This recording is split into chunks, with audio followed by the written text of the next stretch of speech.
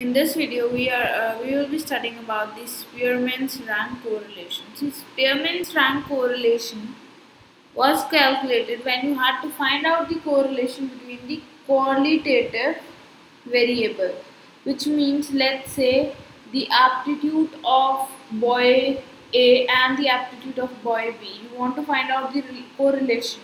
What is the correlation between their aptitude? So these are the qualitative variables. So in this case, you will use the Spearman's rank correlation. So coefficient of rank correlation is denoted by RK, which is equal to 1 minus 6 summation D square divided by N cube minus N. This is the formula to be used when there are no equal ranks given. All the ranks which are assigned are different. So D here is your rank differences.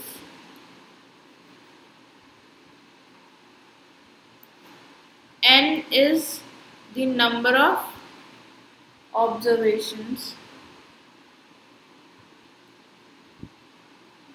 Now in some questions you will be given the ranks only.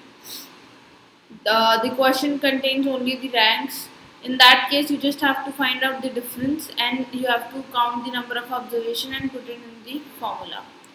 In some questions, you won't be given ranks, so you have to assign the ranks. So let's take up that question in which you have to assign the ranks. Now this is the question. In a poetry recitation competition, 10 participants were accorded following marks by the two different judges X and Y. So calculate the coefficient of rank correlation between the marks given by the judges.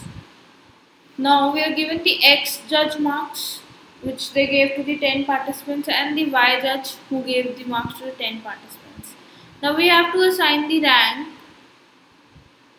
to X judge and the rank to Y judge. Now we can do it either in the ascending order or in the descending order. So I am giving first rank to the lowest marks. So 1, 2, then 3, then 4, then 5, 6, 7,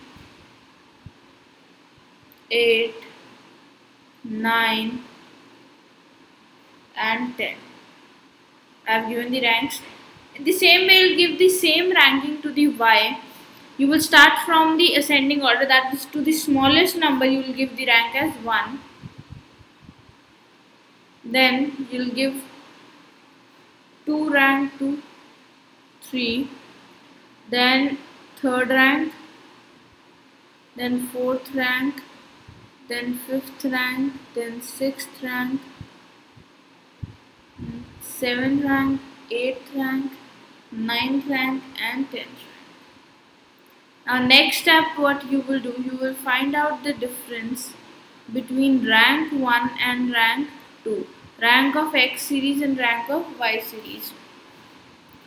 So 7 minus 10 is minus 3, 9 minus 9 is 0, 6 minus 3 is 3, 5 minus 5 is 0, 3 minus 6 is minus 3, 4 minus 7 is minus 3, 8 minus 2 is 6, 10 minus 8 is 2, 2 minus 1 is 1, 1 minus 4 is minus 3.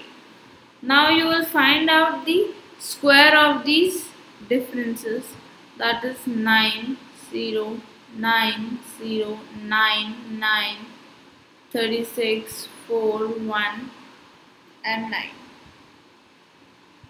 So this sum of D square you will get it as 86. Now the formula to find out the rank correlation was 1 minus summation 6 into D square divided by N cube minus N.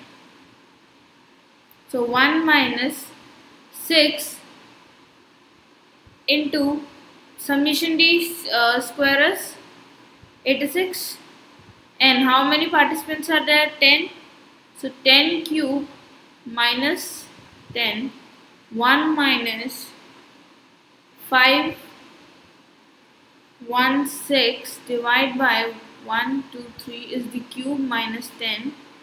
So we'll get the answer 1 minus 0.52, which is 0.48.